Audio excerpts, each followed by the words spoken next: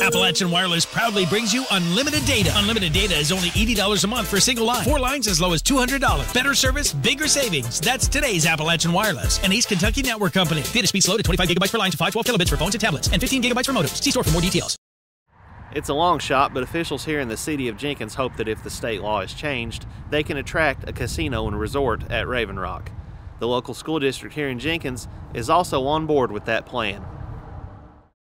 Last year, the city of Jenkins revealed to EKB News that plans are in place for a casino and resort atop Raven Rock if state law is changed to allow expanded gaming. And this week, another entity officially threw its support behind the plan. Our school district is in support of House Bill 42.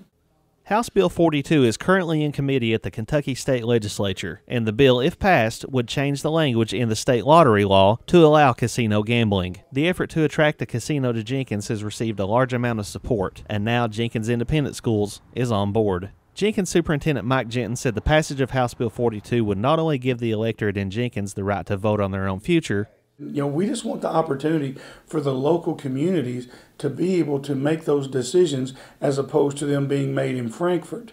But it would also possibly provide relief to the state's overwhelming pension shortfall. According to the bill, state retirement systems would benefit from the revenue from expanded gaming through 2029. I don't think we can cut enough spending to get ourselves out of this situation.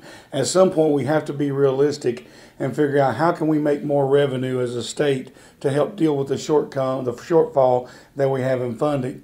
House Bill 42 has not moved since going to committee on January 2nd. Jenkins hopes the bill will progress, pass, and bring about major changes to the economic outlook in Jenkins and Letcher County. If you brought in some type of activity like the casino that could employ 800 people to start and then possibly up to 1,000 later, you're looking at putting, a lot of people back to work. That would be huge for this community. I just want the legislators to pass this bill and give the city of Jenkins an opportunity to create an economic system where we can provide for ourselves. Raven Rock Entertainment LLC is spearheading the Raven Rock Casino and Resort effort.